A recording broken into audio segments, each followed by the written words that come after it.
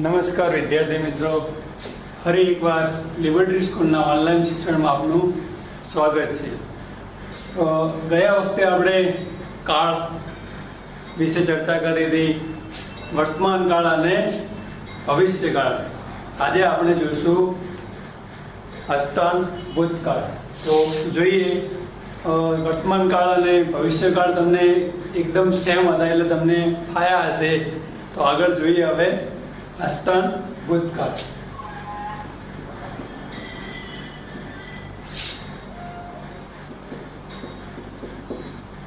હસ્તાન ભૂતકાળ. હસ્તાન ભૂતકાળ પ્રશ્નય પદ.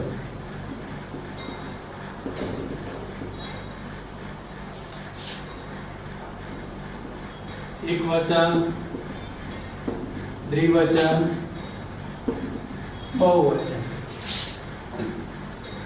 પ્રથમ પુરુષ, બીજો પુરુષ, ત્રીજો પુરુષ. હસ્તાન ભૂતકાળ એટલે કે ભૂતકાળ સૂચવે છે. તો જોઈએ હસ્તાન ભૂતકાળના પ્રત્યયો. અમ, વ, મ, સ, તમ, ત, ત, તામ, અન. ખોડો. અમ, વ, મ, સ, તમ, ત, ત, તામ, અન. આ છે હસ્તાન ભૂતકાળ પ્રશ્ને પદ. પ્રથમ પુરુષ, બીજો પુરુષ, ત્રીજો પુરુષ. એક વચન, દ્વિવચન, બહુવચન. અમ, વ, મ, સ, તમ, ત, ત, તામ, અન. પરીક્ષાની અંદર મેં તમને આગળ પણ શીખવ્યું છે કે કઈ રીતે પૂછાય છે, છતાં પણ આપણે એક ઉદાહરણ દ્વારા જોઈ લઈએ કે કઈ રીતે પૂછાય છે. દાખલા તરીકે પઠન. આ ધાતુ કયા કાળનો અથવા તો કયા પુરુષનો છે? તો પઠન. તો પાછળ શું આવ્યું? અન. અન પ્રત્યય લાગ્યો. કયો પ્રત્યય? અન પ્રત્યય. તેથી તે શું બન્યું? હસ્તાન ભૂતકાળ પ્રશ્નય પદ, ત્રીજો પુરુષ, બહુવચન. હસ્તાન ભૂતકાળ પ્રશ્નય પદ, ત્રીજો પુરુષ, બહુવચન. પઠન. અન પાછળ બોલાય છે પઠન, જે પ્રત્યય પાછળ લાગેલો છે. આવી રીતે પરીક્ષાની અંદર તમારે પૂછાશે. તો આ છે આપણા હસ્તાન ભૂતકાળ પ્રશ્નય પદના પ્રત્યયો.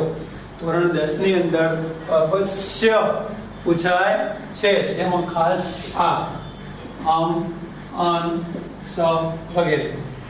અમ, વ, મ, સ, તમ, ત, ત, તામ, અન. આ રીતે તૈયાર કરવા પડે. હવે જોઈશું આપણે આત્મેય પદના પ્રત્યય એવી રીતે. આત્મેય પદ પ્રશ્નય પદ છે. હવે આત્મેય પદ. એક વચન, દ્વિવચન, બહુવચન. ટૂંકમાં હવે પ્રથમ પુરુષ, બીજો પુરુષ, ત્રીજો પુરુષ. એના જોઈએ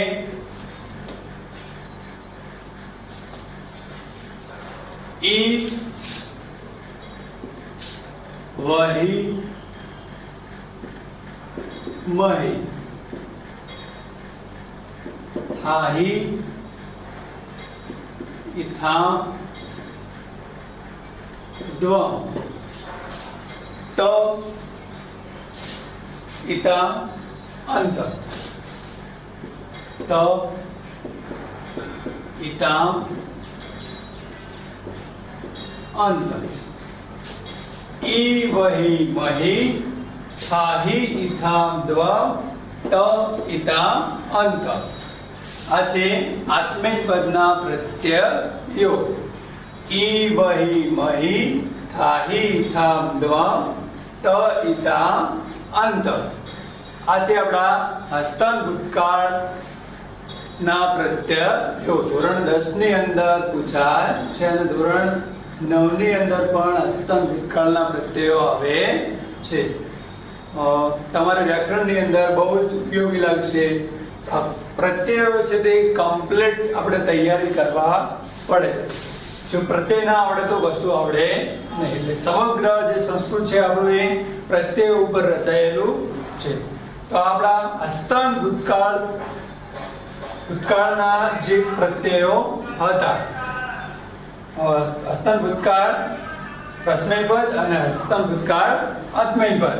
તો હસ્તન ભૂતકાળમાં પ્રશ્નયપદમાં એકવચન, દ્વિવચન ને બહુવચનમાં અમ વ મ સ તમ ત તામ અન. આત્મયપદમાં છે ઈ વહી મહી થાહી થામ દ્વમ ત તામ અંત. આ રીતે તૈયાર કરવાના. બરોબર. હવે આગળ વધશું આપણે. આજ્ઞાત અને વિધેયક જે ધોરણ 10 ની અંદર આવે છે એ જોઈએ. આજ્ઞાત કાળ.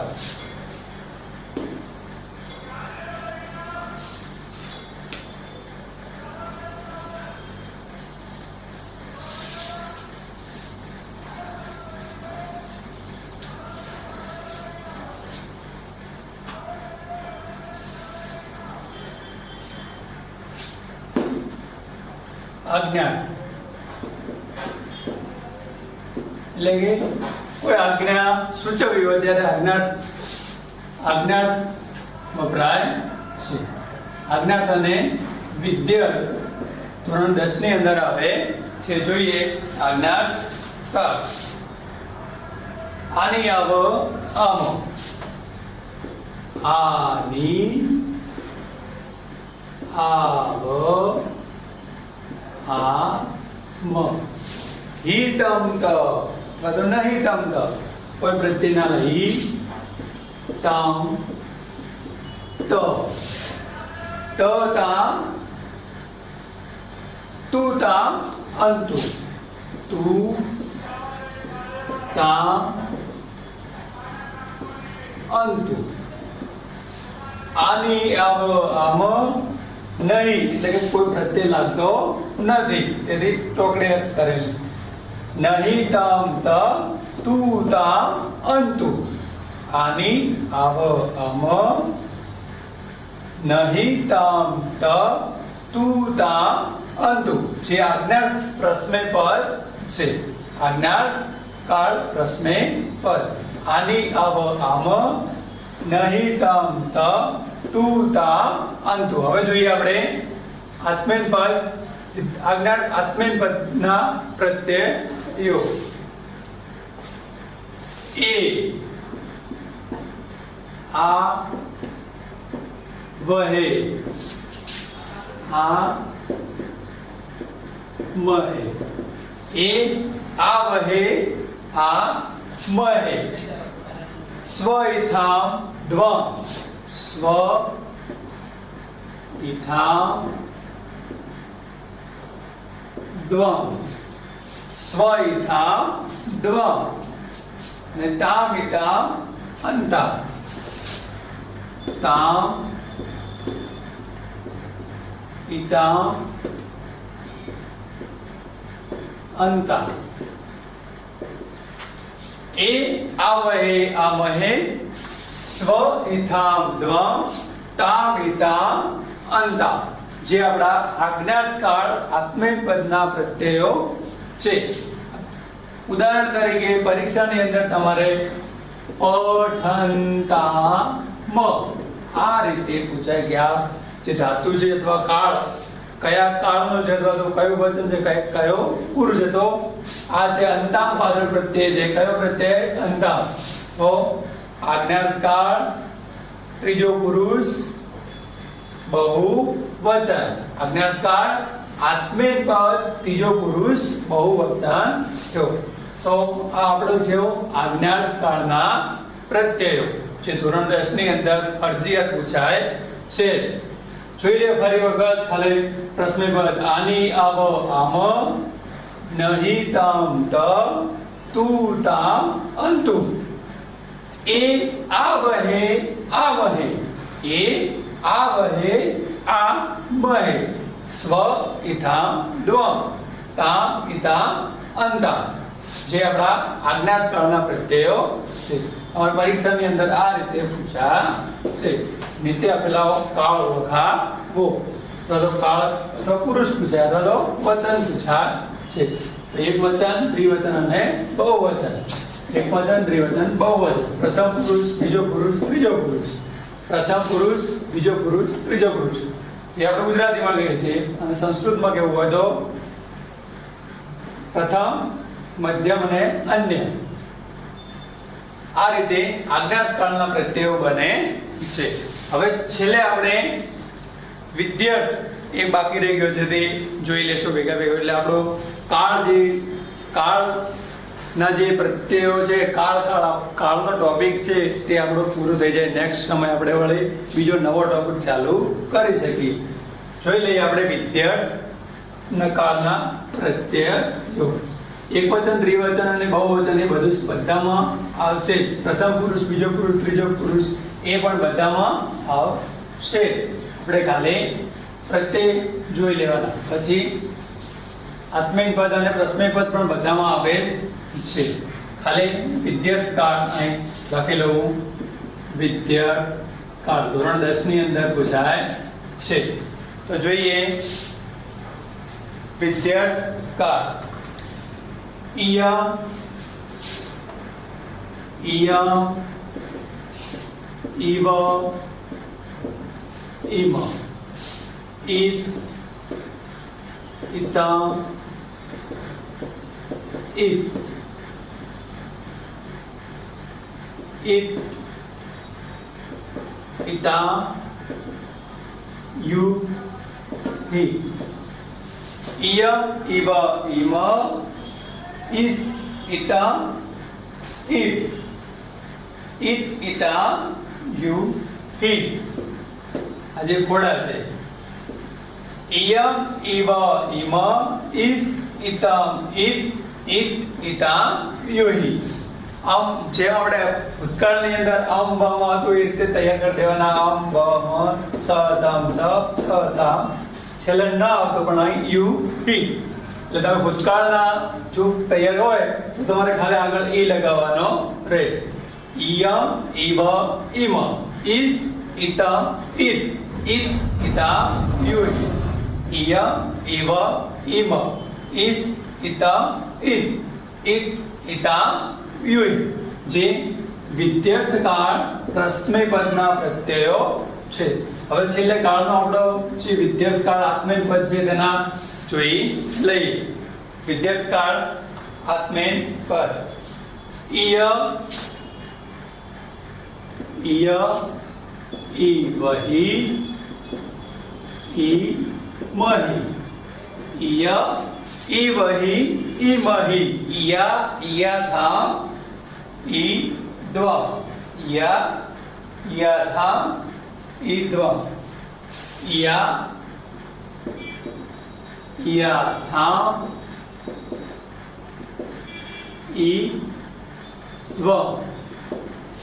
ઈયા, ઈયાથા, ઈદ્વા. અને છેલ્લે ઇત, ઈયાથા, ઈરા. ઇત, ઈયા, તા, ઈરા, ન. ઈય, ઈવહિ, ઈમહિ, ઈયા, ઈયાથા, વિદ્વા. ઇત, ઈયાથા, ઈરા. ય, ઈવહિ, મહિ, થાઈ, થામ. તમે વર્તમાન કાળના આગળ આવી રીતે કરેલા હતા એ જો આવડે તો કમ્પ્લીટ આવડે. ઈય, ઈવહિ, ઈમહિ, ઈયા, ઈયાથા, ઈદ્વા. ઇત, ઈયાથા, ઈરા, ન. પરીક્ષાની અંદર તમારે આ રીતે પૂછાય. તો પઠત, પઠત શું આવ્યું? પઠ સોરી પઠિત. તો તે લાગ્યો ને ઈ ત, પઠિત. તો વિદ્યાર્થ કાળ આત્મેય પદ ત્રીજો પુરુષ એક વચન. પ્રથમ પુરુષ છે, બીજો પુરુષ અને ત્રીજો પુરુષ છે. પ્રથમ, મધ્યમ અને અન્ય. એ રીતે ગુજરાતીમાં પ્રથમ, બીજો અને ત્રીજો. આ રીતે તમારે વિદ્યાર્થ કાળના પ્રત્યયો પૂછ્યા છે. તો આપણો જે સમગ્ર જે કાળના પ્રત્યયો હતા, કાળનો ટોપિક વર્તમાન કાળ, ભવિષ્યકાળ, આજ્ઞાત, વિદ્યાર્થ અને ભૂતકાળ, આવા 5 કાળના પ્રત્યયો આપણે જોયા. હવે પછી નેક્સ્ટ સમયે આપણે નવો ટોપિક સમાસ વિશે ચર્ચા કરીશું. તમને અભ્યાસ કરશો તો તમને એકદમ સરળ લાગશે. તમામ પ્રત્યય ઉપર જ છે, બીજું કશું નથી. પ્રત્યય આવડે તો સમગ્ર વ્યાકરણ આવડે. જોઈશું હવે સમાસ નેક્સ્ટ સમયે. અને અસ્તુ પ્રજાલો.